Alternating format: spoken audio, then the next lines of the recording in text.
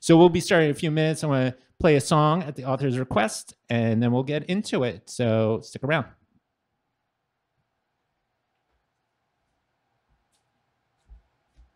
Good evening, everyone. My name is Dr. Frederick Gooding Jr., aka Dr. G. I'm the captain of my ship and the master of my destiny. I am also the author of my script, the father of my family, PhD in history, Georgetown University. Now, what I would like for us to do is take a real solid listen to the song you're about to hear. We're only going to listen to about the first 90 seconds. I'll make a signal for it to stop. It's by a young lady called Jill Scott from Philadelphia, and it's called My Petition. She's talking about a relationship, and I'm just curious to hear what your thoughts are about what she's saying about this relationship, because I think it will help set the foundation for our discussion here this evening. By the way, I'm really honored that you all came out and braved the elements and came out here tonight to be with me on Friday night. There's a lot of things you can be doing, including Netflix, but you're here with me, and I'm very, very appreciative, and we're gonna have ourselves a good time. So without any further ado, why don't we listen to the first 90 seconds or so of My Petition by Jill Scott.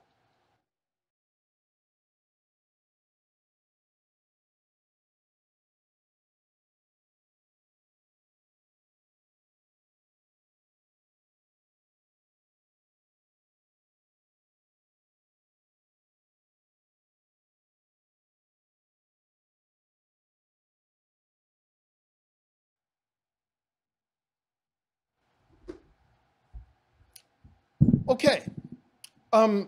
What did you hear her say about this relationship? What was she expressing? Was it a good relationship? I mean, did she believe in the relationship? The fact of the matter is that she actually wasn't talking about a relationship with another individual. She was talking about a relationship with maybe something else, something larger. Does anyone have any idea what that might be? What this relationship was? Well, she's saying something though I'm not found to agree with. Can you say you love somebody, not doing what you gotta do to get it? Right, right. And then did anyone catch that part at the end about, oh, say, can you see? Has anyone heard those words before? Does that sound familiar? Right, it's from the very famous song that we, hear virtually every day, right? That's proclaiming, our allegiance to our country. And so I think this song really sets the table for our conversation tonight, because Jill Scott is conflicted. She wants to believe what this individual is telling her, but at the same time, this individual does not appear to be following through on their promises. But it's not an actual individual person. This is her petition to her country, right? And so there's this idea that when it comes to people of color, African Americans in particular, have African Americans had the full opportunity to cash in on this thing called the American dream, as promised for virtually any person who comes into this country. So why don't we take a step back and talk about the actual title of the book? We can break that down and then talk a little bit about what the book means for many of us here today. The short title is American Dream Deferred, right? Black federal workers in 1941 to 1981. The first two parts of the title, American Dream, refer to the Horatio Alger myth. Has anyone heard of Horatio Alger before? Okay. And so who is he? Do you? Well, so basically he was like a children's novelist and would write stories about like rags to riches, and kind of like created that archetype of like a child, like an orphan, like through like some sort of quest to become something. Absolutely. Excellent. Excellent. Excellent. And so he wrote many books, as the young lady said, such as, Strive to Success, Bound to Rise. And around the turn of the century, it really captured the imagination of many Americans who migrated over. Well, at first they weren't Americans, but they came over to America looking for a new way, looking for a better life, right? And what I suggest is, just as they saw the Statue of Liberty as welcoming them, the Statue of Liberty took on this iconic symbol of American being open. Bring me your poor, your tired, your huddled masses, right? And so anyone could come here, and as long as they worked hard, they could make it. Now, the last two words of the first part of my title, Dream Deferred, those refer to a very, very famous poem by a Washington, D.C. poet, Langston Hughes. In fact, there's another nice cafe and bookstore in the D.C. area called Busboys and Poets, because he actually got his start writing poems off of napkins, right? And he wrote this poem called Harlem Dream Deferred. Just in case, I would like to read it so we can understand what he was talking about when it comes to this idea of the American dream.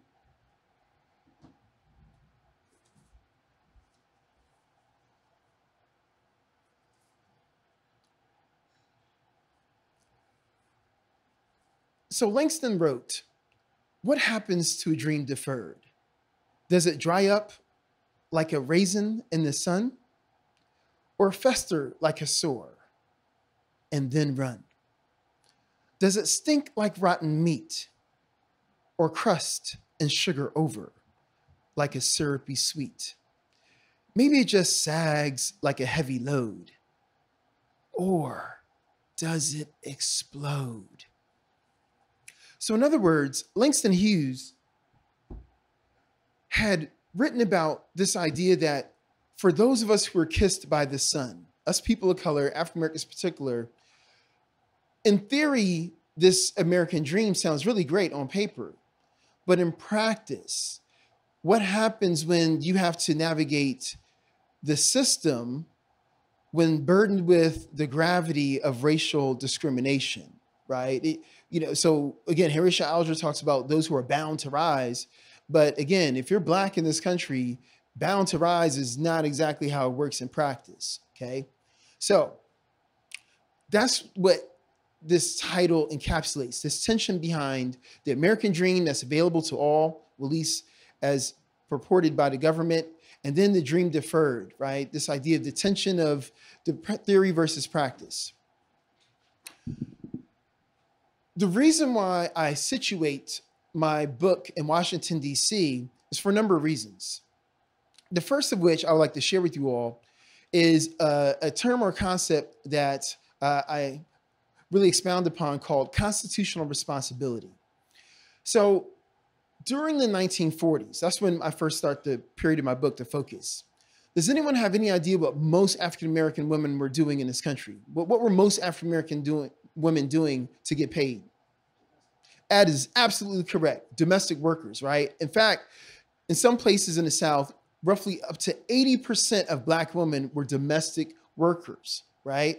And again, this is before the hashtag Me Too movement, right? And so we have to remind ourselves of the scores of untold stories of individuals who were assaulted, attacked, and under constant threat from sexual purveyors within the home, right? That we'll never know about as part of the job. So that being said, around World War II, the door opened up. Anyone heard of Rosie the Riveter? We can do it, right?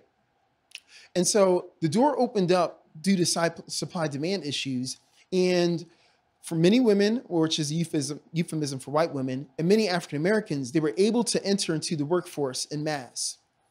Now, the reason why Washington, D.C. is special is because think about the appeal for someone coming from the South where you had limited job prospects, either in the agricultural sector or in a domestic laboring position.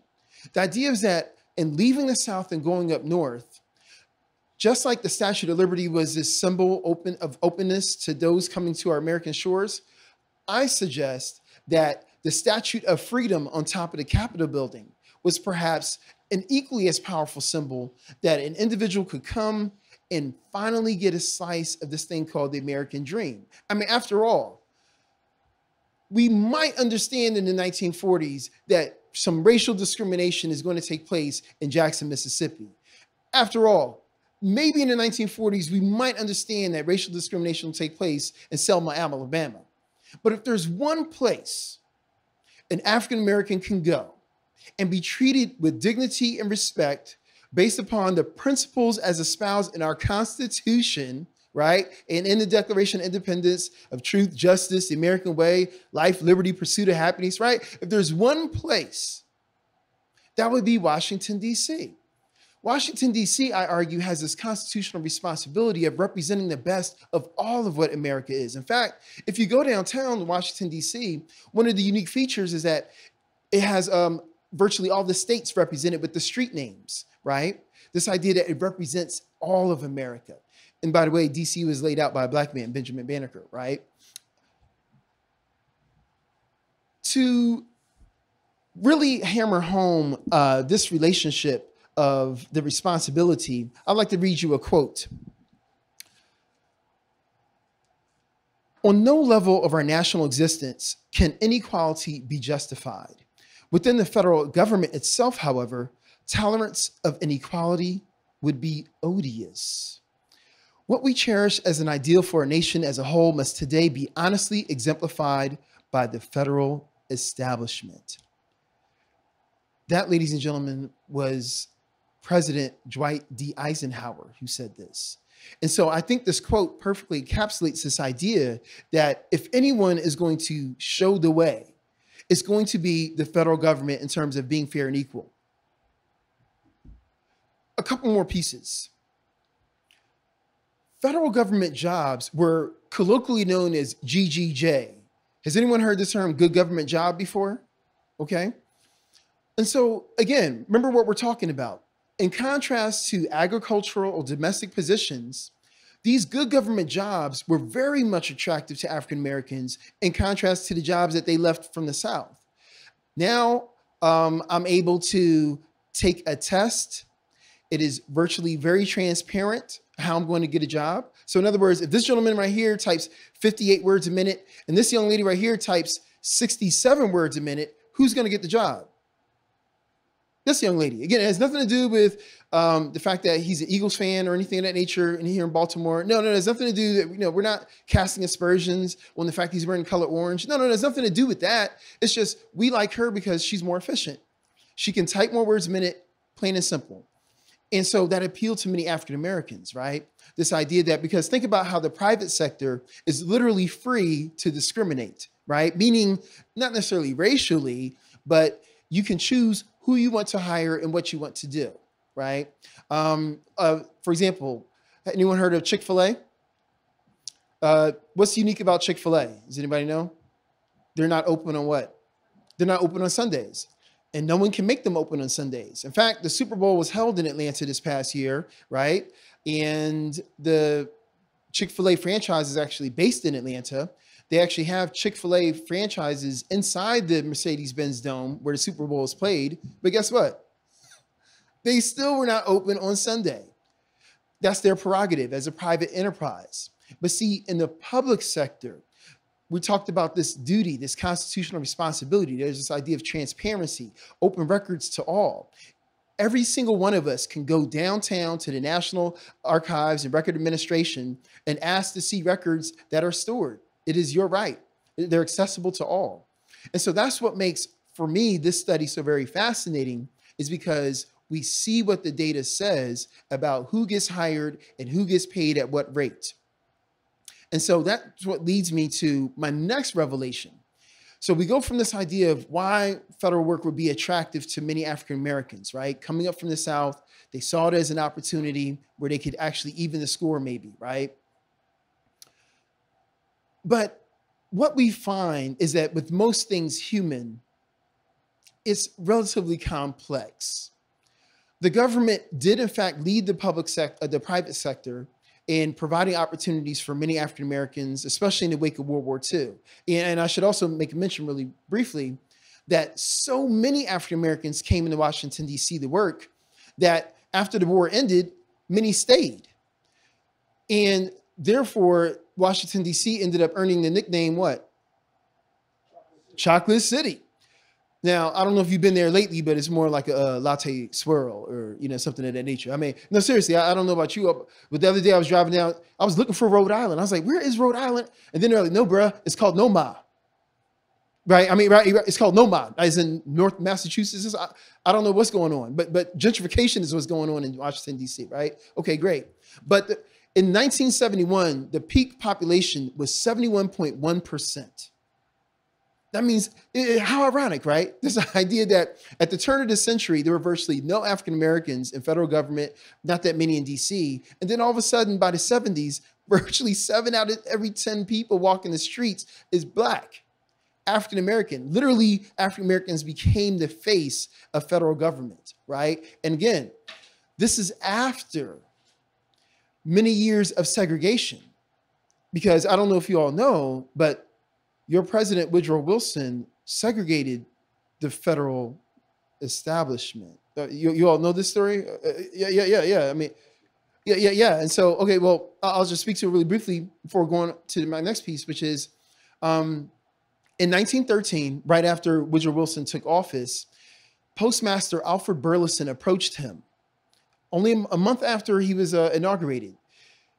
At that time, mail was delivered most quickly and most efficiently how? Around 1913. How do you think they got mail across the country quickly? Train. Very good, train.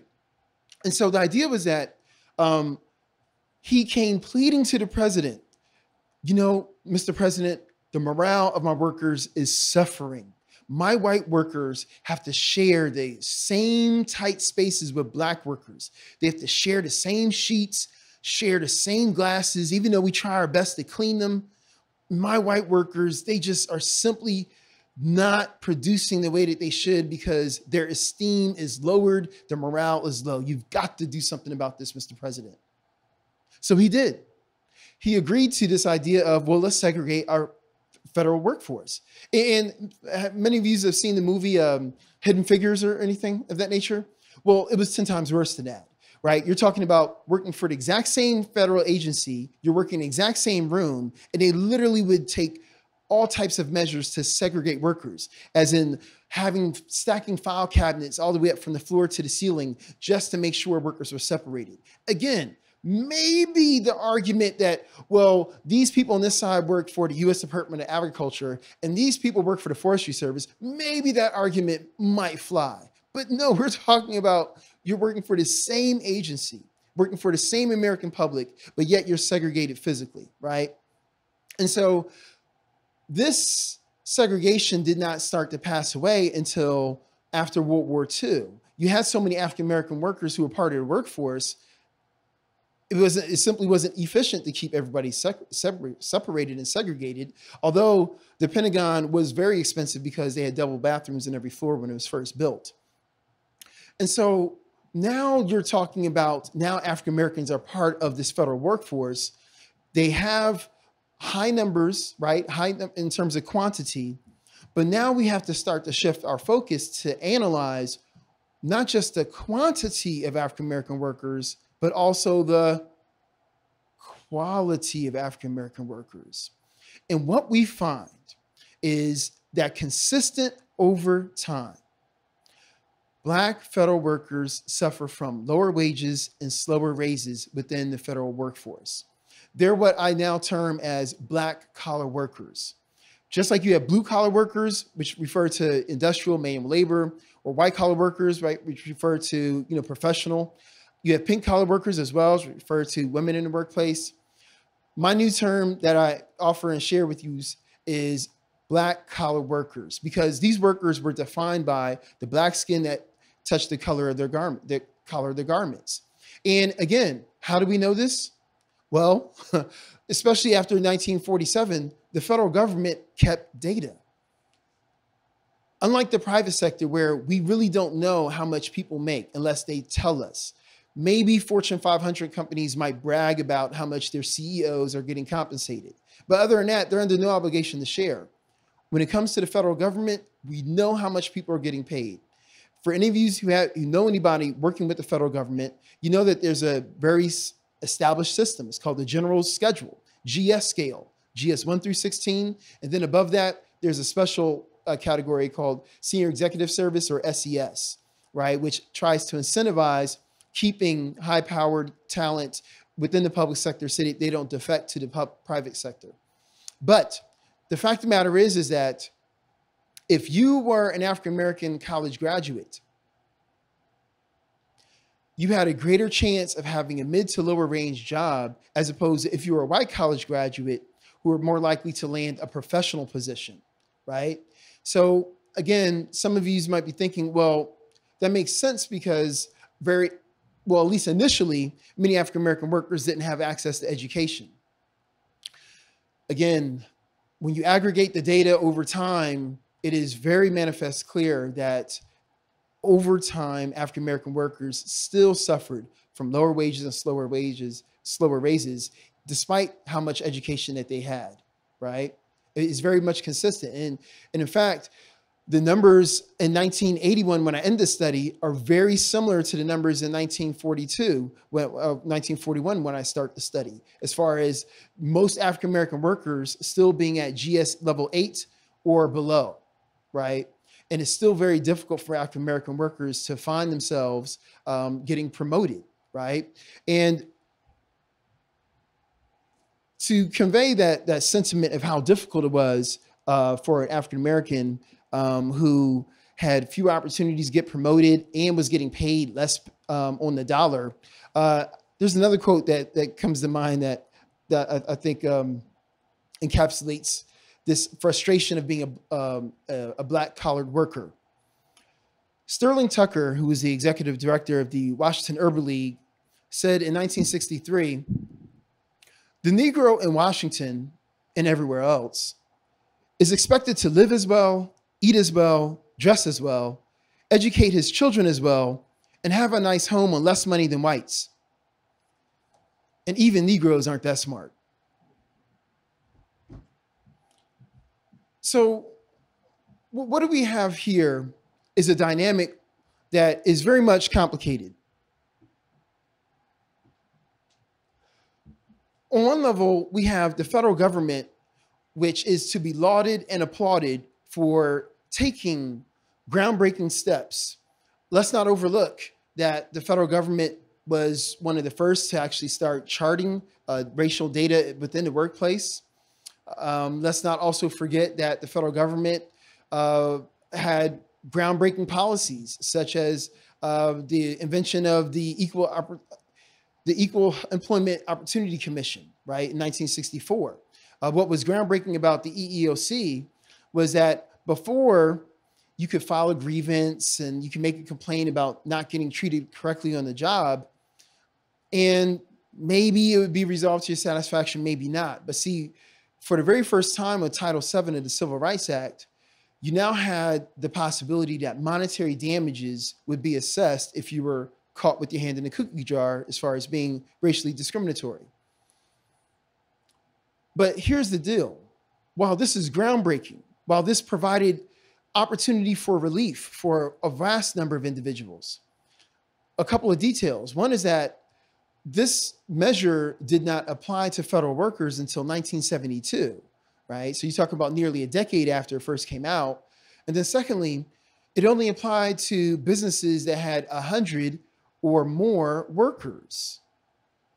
And if you know anything about our American capitalistic economy, over 90% of all businesses have fewer than 100 workers. So on one level, they're to be applauded for creating these initiatives, but at the same time, the question is, how effective were they? And then even when the EEOC was up and running, they sustained a backlog of up to 100,000 cases, right? And so you're talking about it would take roughly up to 2 years to hear back from the EEOC as to whether you had a claim that was worthy of pursuing before you would maybe make the significant investment in getting an attorney and pursuing a discrimination case. And so on one level, they're to be applauded, but at the same time, we see that there's very little change over time when it comes to the actual status of African-American workers. You see, and this is the subject of my beef, if you would, of my argument with other historians, because many historians will talk about, well, we have to study change over time. We have to study change over time. But my argument is, well, at least when you're looking at Black federal workers, it sounds more like continuity over time. We have an alleviation, but not an elimination of racial discrimination, right? And so for me, when looking at the data, it's apparent that racial discrimination is functioning much like water. What do I mean? Well, water is unique in that it always takes the shape of its container, right? And so over the years, new policies would be erected and new ways of resistance and affecting those policies would be created. And over time, we see that it wasn't a matter of African Americans not being competent. They were indeed competent. But then it became a question of compatibility, not competency, but compatibility. This idea that African Americans still were not perceived as being fit for leadership. Even though I ended this study in 1981, you can go online and check out the EEOC website and find studies as recent as 2016 that still talks about surveys that they've conducted that show that many white workers in the workplace find it difficult to perceive or accept African Americans in leadership positions. African Americans are part of this fabric of this thing called America, this great experiment. But in practice, just like this song that we listened to earlier with Jill Scott talking about her petition, the question still remains, to what degree have these promises not been fulfilled? It is, I think, very important for us to acknowledge the unsung stories, the untold individuals who continue to labor diligently for this belief, for this promise, in hopes that one day it will cash in and mean something for them. And I think these stories must be told and they must be remembered and acknowledged. Because when you do look at it, you will find that as opposed to taking out their frustrations out in people and acts of domestic terrorism, many of these African Americans stayed the course. I found cases where people have been waiting in the pursuit of a new promotion for as long as 5 years, 7 years, 12 years. And in one case, one individual waited as long as 19 years. Who in here has 19 years to wait for a promotion? And it's not as if this individual was trying to take over the establishment, right? And go from vice president to president. He simply was trying to move from a grade 4 to a grade 5. And again, he filed the right paperwork. He did what they asked him to do. He followed the protocol, but there was always a reason, or call it excuse or justification. And so I think for me, just in conclusion, as far as me just setting the table with a couple of thoughts, I'd love to hear from you, see if you have stories as well. Maybe you know somebody who works for the federal government. Maybe you work for the federal government, right? But for me, this story, even though it takes place in 1941 to 1981, it is a referendum as to where we are now. And let me explain. If what I tell you is true, if the data that I've presented to you in this book is solid, then what does this say if within the public sector, where arguably there's a constitutional responsibility, where arguably there's more transparency, where arguably you're literally working for the machinery called democracy? I mean, right? It's not as if you're a carpenter and you're into lumber making. It's not as if you're making pizzas. No, if you work for the federal government, you literally work for the machinery of American democracy.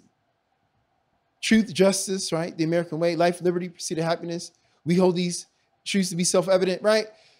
So within the public sector, we still have evidence and data that shows consistently over time, Black federal workers suffer from lower wages and slower raises. then what does this possibly suggest about the private sector? Because again, when you talk about a good government job, yes, they are good jobs, but the question is, are they great jobs? What would make them great jobs? And what do we need to do to cultivate an environment where more African Americans are actually partaking in great jobs? Because if I were to ask you right now, where in the public mainstream do you see blacks getting paid? Like big time cash money? Like where? Sports and entertainment, right? So, okay, that's great. So that means if you have some bars in here, that means if you can do 360 windmill dunk in here, then good for you, right? And that means you might make a slot in one of the few, 32 teams, right? For on the whole planet. There's only one NBA. But what about the everyday people? Because again, when you go to Silicon Valley, right, you're talking about people in the private sector are able to make however much money that they are willing to work for. It's open-ended. There's no cap on that, right? But yet when it comes to African Americans, there's this idea that maybe we should just be happy or satisfied that we just have these good, stable jobs, even though they're capped with their salaries. I mean, if you look at federal salaries online, they're capped, right? I mean, it's virtually impossible to become a millionaire working with the federal salary, right? Notwithstanding you have expenses, right? Of course, if you save all your money, but I think you know where I'm coming from. But within the private sector, the question is, what type of participation do we have? And so for me, this window into time is a referendum into reminding us as to how we can look better at the present and connect to the here and now, right? Because think about how time is, they say it's relative. I'm not so sure. I'm not so sure. I mean, well, at least when it comes to racial matters, that's when time all of a sudden becomes fungible and relative. For example, how many of you have heard this idea that, well, when it came to owning slaves or what have you, Thomas Jefferson was complex and, and at that time, it was just different at that time, right? Well, okay, but rape was still rape, wasn't it? I mean, murder was still murder back then, wasn't it? But now all of a sudden, this idea of owning people or mistreating people from a racial perspective, well, it depends upon the times and how you want to look at it. I'm not quite so sure, right? I mean, and so what we're talking about is a scenario where if we look back 60 years from now on the year 2020, right? It's 2019, but if we look 60 years from now, what are we going to say? Are we going to scratch our heads and say, wow, maybe we could have done better? I mean, that's what we do when we look back at the 50s and 60s. If you look at some of that YouTube footage of people sitting at lunch counters peacefully, getting smacked in the head, being beaten and attacked, ketchup and mustard being thrown in their faces, all because they wanted to sit at a lunch counter. It looks savage. It looks barbaric to us. But those are just normal, everyday Americans, right? I mean, at least at that time, that's what they told themselves. And so, I think that for me, this window into Black federal workers in terms of, yes, it opened up doors and good government jobs. I just still want to challenge us to think critically about, but what are we doing in the here and now to go from good to great, as Malcolm Gladwell would say? Because I mean, that world appears to be open to many of my white brothers and sisters in the private sector, right? You all heard the famous Chris Rock joke about he's neighbors with famous Black celebrities like LeBron James and Jay-Z, and then next to him is a what? Is just a white dentist, just a dentist, right? And so this idea that economic freedom is perhaps more attainable, or perhaps there's less friction in attaining it for some of us in this country, maybe that's something that we still need to keep our focus upon, right? Maybe it's not a matter of me gaining more civil rights, but maybe us looking at how we can develop more economic rights as well. And so I would love to take some questions and comments about this topic, but again, These stories must be told. These stories must be remembered because these people have labored very diligently in order to ensure that many Americans have been able to pursue their American dream preferred. And so the question is, what will we do to remember those who still must struggle with an American dream deferred? Thank you. I'd like to take some questions. I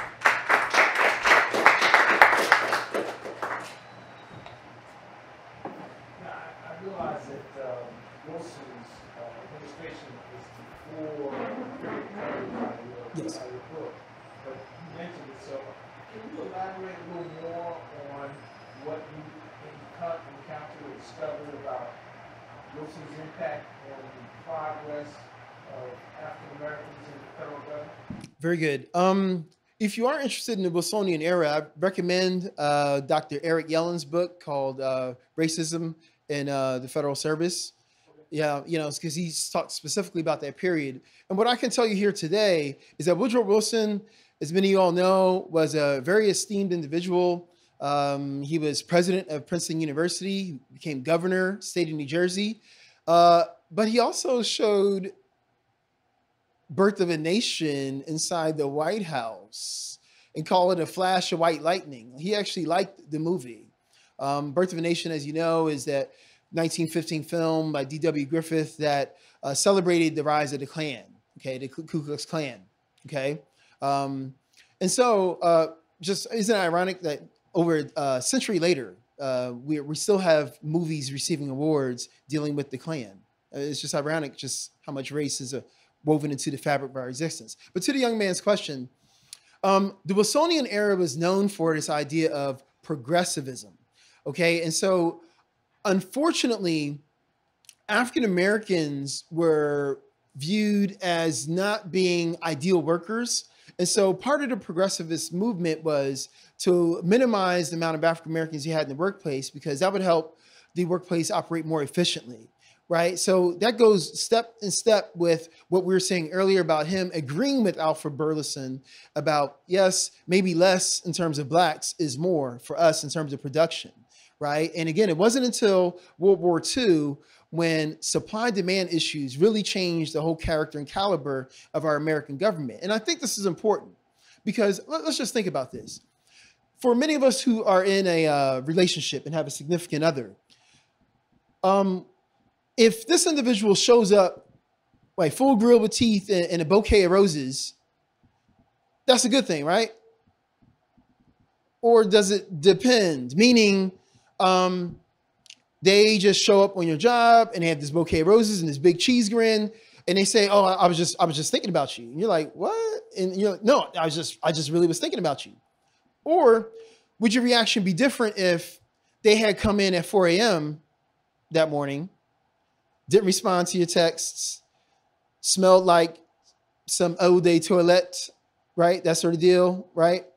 And then they come up to you with the bouquet of roses and they have this nice smile. What do you think about that bouquet of roses then? Right? Like, wait a minute, like, what's this about? Are you doing this to cover up for something that you've done? So I say that to say that the intent behind actions are very instructive for us, right? It's not as if when the federal workforce was opened up to African Americans and women, it's not as if you had federal managers sitting up late at night, tossing and turning in their beds about, oh man, I just wish more African Americans had an equal chance at making a living. We have got to do something. Let's open up the doors and give them jobs. No, that wasn't the case. The idea was we need people to keep this machine in operation, right? It's a supply-demand issue. We just need people. And so I think the intent behind those actions are instructive because that might help explain why the problem perhaps was so very persistent and consistent over the years. It wasn't as if African Americans were brought in off of altruistic notions of equity and justice. It was just done as a matter of convenience. And so if it's just a matter of convenience, then obviously your investment is going to be minimized to a certain degree. You're not fully vested in this idea of I see you as an equal, I see you as my partner, and we're actually going to do this together. We're working together as teammates. No. And so I think that might help explain why, as I said earlier, when I say racism is like water, it takes the shape of its container. Every time there is some sort of new progressive measure, it seems as if there is some new adaptation to it, right? Because again, in so many circles, African Americans just weren't seen as equal. And the last thing I want to say to your question about what was going on in that Wilsonian era, think about how difficult it was for African Americans to enter the workplace, because at least in the private sector, there was this idea that African Americans would, anyone heard the phrase before? Know their place, right? They would know their, I mean, so if you're a domestic worker, you know your place. You're supposed to be quiet, be deferential, be obsequious, right? Because the idea is it's about power and control. I'm white, I'm in power, and I'm in control, and you have to do what I say. It's just that simple. But when it came to the federal workforce, the idea is that if I'm white, I wake up in a segregated neighborhood, I go to church in a segregated church, I go shopping in segregated stores. African Americans are not even allowed in the stores, or if they are, it's after closing, they have to come in the back door. So I live literally in an all-white world, right? I got, my kids go to all-white school. I dropped them off. And then when I pull up to work, like what? Like now all of a sudden I have other African Americans working with me, maybe as my equal, and God forbid, they tested above me, and so therefore they're my superior? Like, what? And so for many African Americans who entered the workforce at that early stage before we were officially desegregated, which obviously took several decades, and in some places of our country, they're still more segregated today than they were. Okay, but that's another story. For many African Americans, this tension was essentially many African Americans were blamed for this type of tension, right? And so, again, there was actually incentive, or shall we say a disincentive, to promote African Americans above whites. I've even documented a couple of cases where there were white strikes, meaning that white individuals in the federal sector refused to show up for work just because their boss was Black.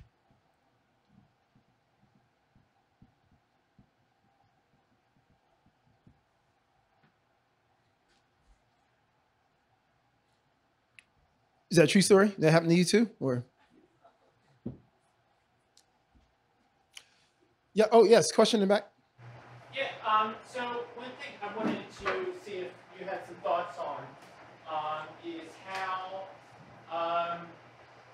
okay, so the rise of neoliberalism within especially the Democratic Party, which had traditionally been one of the sort of greatest advocates of robust federal employment.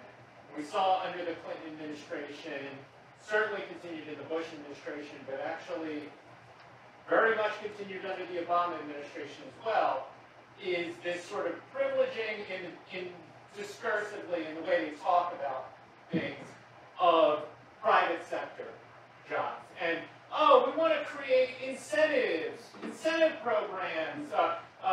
We want to provide loans to historically marginalized people, loans to women and Black folks to own their own businesses and things like that. So we've seen this sort of like aspirational discussion regarding racial justice, and it talks about one thing you were discussing, which is kind of like raising the ceiling, but to me it also seems like it's really abandoned the great middle class and the great middle class of marginalized people that grew very much within the period of greatest investment in federal programs. And, a lot of times, sort of there's a discussion or tension between those who emphasize class or economics versus those who at least verbally speak of race. But I do feel like in the desire, and I do think there are some politics behind it, the desire to verbalize this commitment to racial justice or racial aspiration, they have in fact abandoned something that has been demonstrated to have one of the greatest impacts on lifting up black people, especially black women, in fact, when you look at federal employment numbers. You know, and that's an excellent point in question, because that's one of the reasons why I ended my study in 1981, because when Reagan took office, he famously declared that government is the problem. And so let me tie that back to what the gentleman was saying about abandoning the federal government as an incubator for American success, and this idea that we're now just going to completely focus and invest upon the private sector.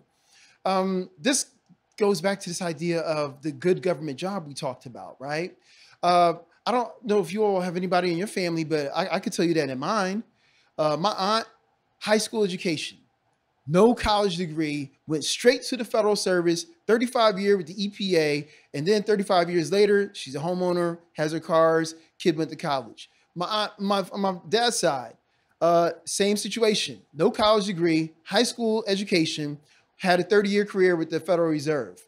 And so this idea that federal government was a place where people could go and make themselves something, right? Make something of themselves. But it's not just African-American workers. Has anyone heard of Northrop Grumman? Has anyone heard of Lockheed, right? Many of these private enterprises also benefited from government largess. These private companies would not be as big as they are had they not benefited from federal contracts consistently. So this idea that it's only the African Americans who want to leech on the federal government, you know, they want to extend the New Deal and just sit around and scratch themselves and ask for a handout, that's ridiculous. If anything, it is white private enterprise that is taking the most amount of money from the federal government. But yet, what happens, so going back to the young man's point in the back, but right when you had African Americans who were now participating in mass in the federal government, because again, what did we say earlier? The only two ways that we pretty much can identify easily where African Americans are known to get paid is what? Sports, entertainment. So this federal government sector was this brand new thing where a lot of people, it wasn't just one or two, it wasn't just an isolated example, but the thousands of individuals were able to get jobs and establish themselves. And then all of a sudden think about how this looks, because African Americans are actually overrepresented in federal government according to their population. They're 13% of the nation's population, but represent 18% of all federal workers, and which is actually even higher when you think about how most black federal workers are concentrated only in, you know, in select cities. It's not as if you have that many black federal workers in Wyoming or Idaho, right? And so you're talking about a lot of these metropolitan areas. But again, only after African Americans reach this critical mass, magically, we have this rhetoric about the government is too big. Now we need to cut back, and now we need to be more efficient. But what's interesting is during the Reagan era, while there were significant cutbacks because government is the problem, do you know what was not cut back? There you go. The young man is correct. We actually increased our military spending. We tripled our military spending during the Reagan era, right? Reaganomics, right? So the idea that social services, remember Gordon Gekko, greed is good, right? That was the mantra of the 80s. This idea of, well, pull yourself up by the bootstraps, even if you don't have any bootstraps, or at least buy yourself a pair of boots and then pull yourself up, right? Okay, well, that's when we started to see this narrative. And also, let's think about more modern times. Is anyone in here young enough to remember that when people would arrive in the airport, you were able to go up to the gate to greet them? Does anyone remember that? Oh man. Okay, so it's true, ladies and gentlemen, it's true. Because you know how now they have somebody who's actually sitting down. Right. Just sit. It's their job. They get paid to sit and look to make sure that nobody goes the opposite way into the gate terminal, right? That's a new job that's been created. But trust me, it's true, ladies and gentlemen. It used to be a very big deal when someone would fly in and come visit you. You actually go up to the gate and greet them. But all that changed after what? 9/11. Now, if you have nothing to do on a Friday night, go research on Google, right? And check out all the narratives about 9/11. if those TSA workers had only did their jobs. Ladies and gentlemen, what I submit to you is that these were very thinly veiled racial critiques. It wasn't just TSA that they were criticizing, it was the worker who was a part of TSA, as in the black federal worker, right? That's what I suggest to you. And that, and then there was this movement to now make, because it used to be privately contracted out. Then there's this movement to make it part of the Department of Homeland Security, to give it this official status and vetting. But I say all this to say that, has anyone seen the movie Get Out? Remember that final line at the end? Blankety blank TSA. The reason why that line was ironic, if not funny, is because I think it flipped on its head this narrative of the incompetent black federal worker, right? Because DeRay McKesson's character actually pieced it all together. He used his brain, did the detective work, and actually ended up coming through in the end, right? And so, yes, I think the days of going to the federal government as a place of refuge is now starting to pass and fade. But it's interesting how that pattern changes, because if you recall back to the 1930s, immediately after the Great Depression, why, yeah, I think the government was supposed to be there to help people. When you talk about the Great Society and the New Deal after that, the government was supposed to help people. It was supposed to be a place of refuge. It literally created jobs. I mean, it created jobs. I mean, Hoover Dam out in Nevada to the Works Projects Administration, they literally just created jobs for people. But notice when most of those people were white, right? That's when the government had to step in. That's when the government had to do something. But then we fast forward many years later, and then when the faces start to change, that's when we have to cut. We have to cut back. We're bleeding too much. So to the young man's question, yes, there is a lot of that rhetoric taking place now because the government has now been demonized as a center of waste. And that may not be entirely true. Yes. So, I saw the Gordon Parks retrospective at, I guess it was the National Portrait Gallery, like maybe back in November or so, and I was kind of intrigued on your talk because I saw the book cover has a photo, at least one. Maybe more of those are by Gordon Parks, but the one of the woman with the broom. That was kind of like the headline photo of the whole thing at the Portrait Gallery. And so it got me thinking about what was the nature of the work of most black federal workers at that time, because you wouldn't know from that picture that that's not just a regular domestic worker from in the South. Excellent question. So thank you for raising up this young lady, because she has a name, right? See, many of these workers are nameless and faceless. They're unsung. They're untold, they're unknown, but I'm glad to share with you her name. Her name is Ella Watson. And as the young man said, she was famously photographed by Gordon Parks in what he entitled American Gothic. It was a take on, have you all seen the man with maybe his daughter or wife, standing, looking kind of stoic with the pitchfork? It was a take on that, right? But if you notice, she's alone. Right, unlike the famous painting, right? And her story is this. She too was looking for a good government job. She came up from the South, Alabama, and she also was touched by this evil called racial discrimination. Her father was taken away by a lynch mob.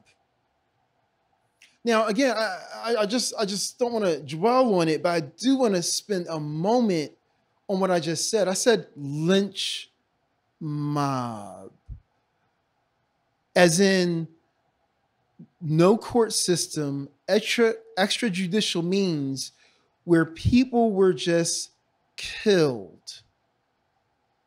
This is what took place in our country. This is what happened. Brian Stevenson of the Equal Justice Initiative documents over 4,000 cases of people who lost their lives just because, right? I mean, this is and think about how that number has to be magnified of the horror and suspense of not knowing if you're next or someone you know is next, right?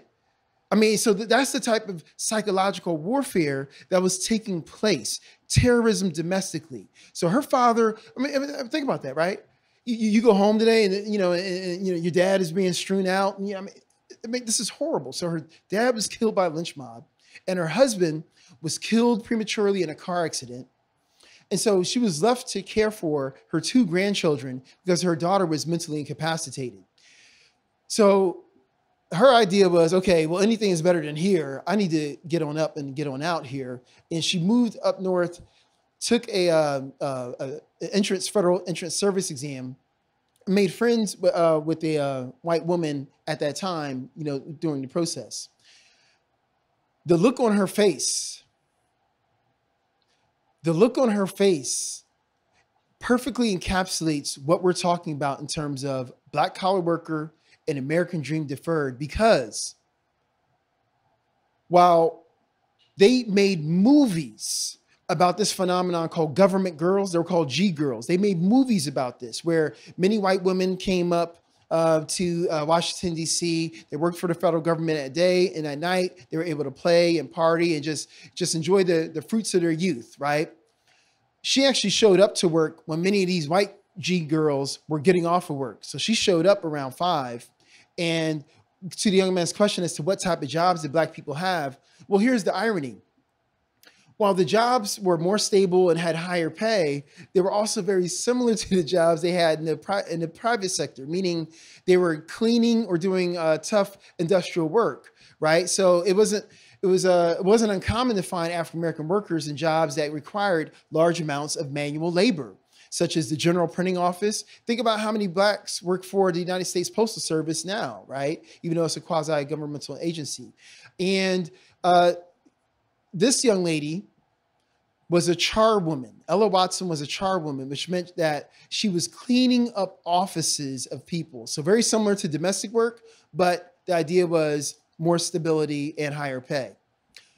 Oh, by the way, before I forget, speaking of cleaning offices, guess whose office she had to clean?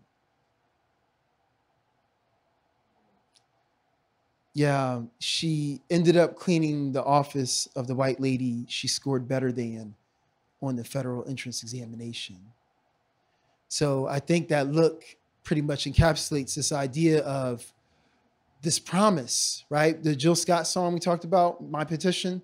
I mean, you promised me, you said that if I do well on the test, then I'm going to do well. It's just that simple. What's so complicated? Which one is it here, right? How am I cleaning her office when I score better than her? It isn't. I'm confused. Help me out. On one level, I'm glad that I'm not homeless. I suppose I have some source of income, I guess, right? I feel good about that. But at the same time, she should be cleaning my office. Didn't happen. American Dream Deferred. So I have a question. Intimate crowd here. Does anyone know anybody who worked for the federal government or works for the federal government? So yeah. So what are some of your stories or experiences? Like, what did they tell you all about what it's like, working for the federal government?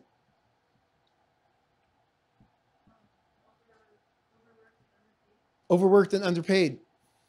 That is unfortunate. The only sector where federal workers outpace the private sector, well, the only place or section is in jobs that do not require a college education, right? So that's where federal work will pay higher. But you're right. I mean, if you have a college degree or even more, then yes, you will find that the private sector will definitely outpace and pay more than the public sector, right?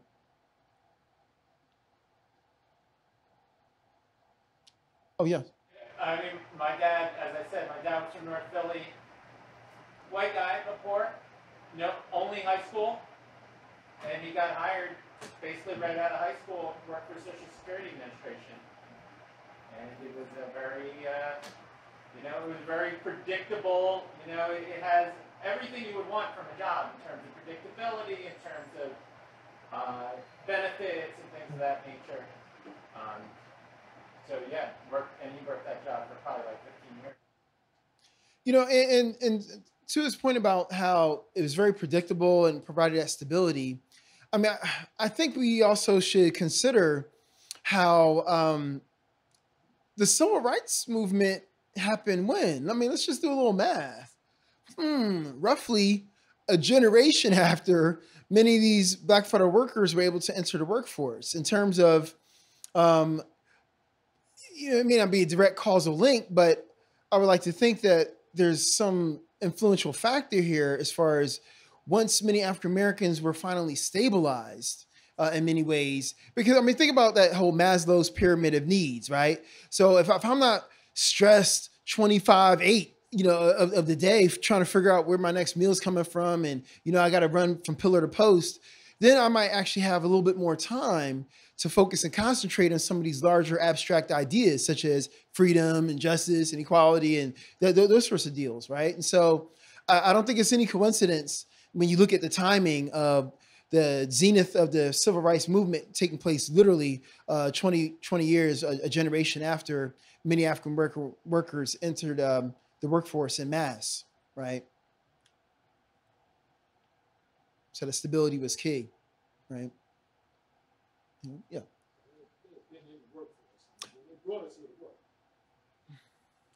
You know, and to your point, I just really, maybe it's me, but I just really feel as if we're not talking enough about the cash money. What did Wu-Tang say? Cash, what rules everything around me, right? I mean, we live in a capitalistic economy, and we cannot overlook the fact, again, I understand what I'm saying. I'm not saying that today all my problems are because of the white man, right? That's not what I'm saying exactly.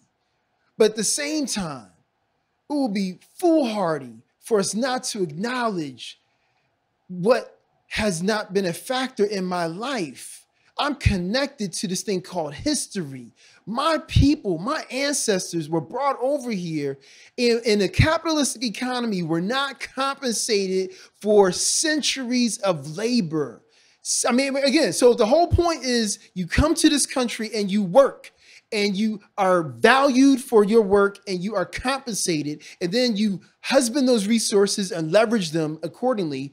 Then what happens if you don't get paid to begin with? Hello, right? You're already at a deficit. We're talking about over 2.5 centuries of the era of enslavement, right? So when we talk about a capitalistic economy, the relationship African Americans have had in terms of getting paid was a frustrated relationship from the very get-go. And then after the era of enslavement, that's when, in many ways, hell truly began. Remember, the KKK wasn't in existence during the era of enslavement. KKK came about after the era of enslavement as a way to enforce and keep the Negro in his place, right? Then you had the sprouting up of the black codes in the South, which criminalized black behavior. You were now a vagrant if you're seen standing on a street corner talking to 2 other blacks, right? And anyone, you saw that documentary 13th by Ava DuVernay, right? This idea of the loophole.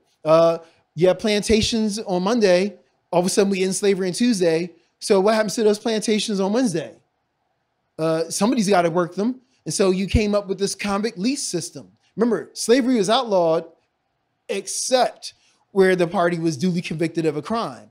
And so this idea of literally associating and criminalizing black behavior started at a very early age.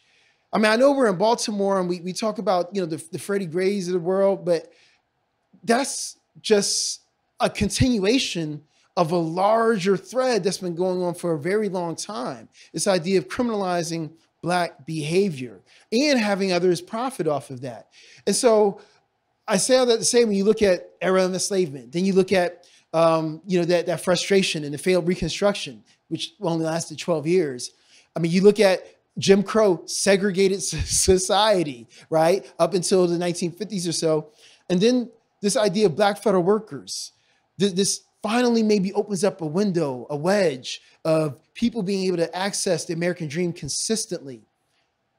But then even that's complicated by this idea that black federal workers suffer from lower wages and slower raises over time. So what does a brother or sister have to do? So maybe after my next book, I don't know, I might hit the rap circuit and play basketball at the same time. Oh, one more question or comment.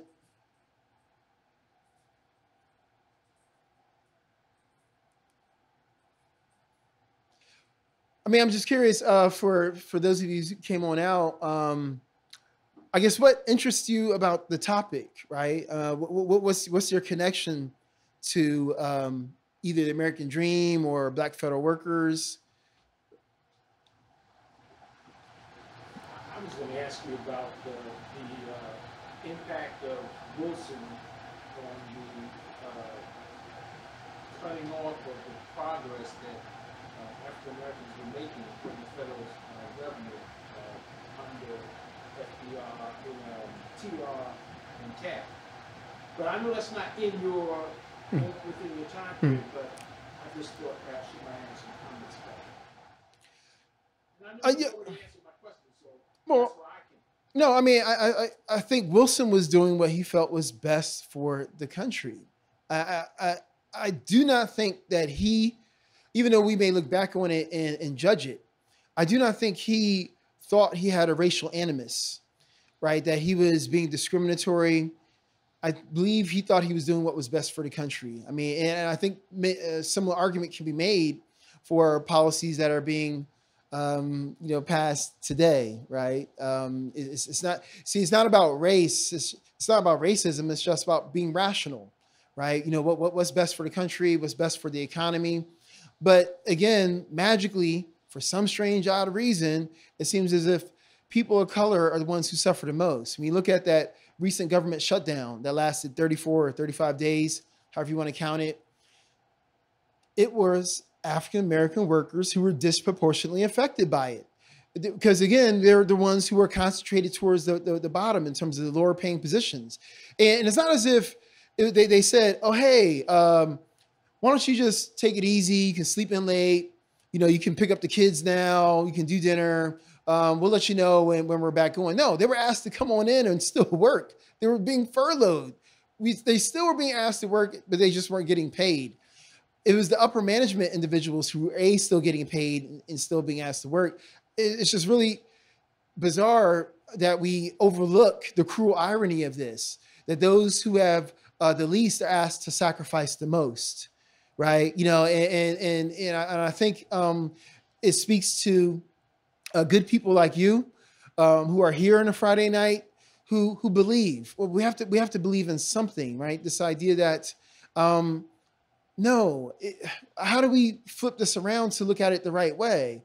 I think it is ironic that those who can afford the most oftentimes end up giving the least, right? And again, I'm not asking anybody for anything. I'm just going by what was told to me. I'm just going by the promise, right?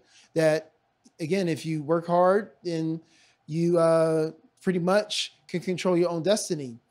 But oftentimes when it comes to us African Americans, whether it be in the Wilsonian era, whether it be in the Truman era, whether it be in the Reagan era or the Bush era or Clinton era, even the Obama era, again, I don't recall Obama waving a magic wand during his 8 years. Remember Black Lives Matter started on his watch, right? You know, in terms of just showing you how the racial underlying issues don't go away just because you might change Black faces in high places.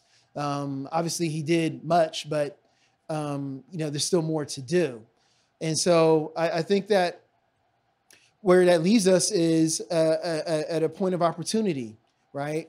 How do we want to wrestle with the present moment? How do we want to challenge ourselves, to remain vigilant, to think critically, to make connections amongst one another, to fight for what's right? Because I feel that if we all each have one life to live, why not have an American dream preferred as opposed to an American dream deferred? Thank you for coming out.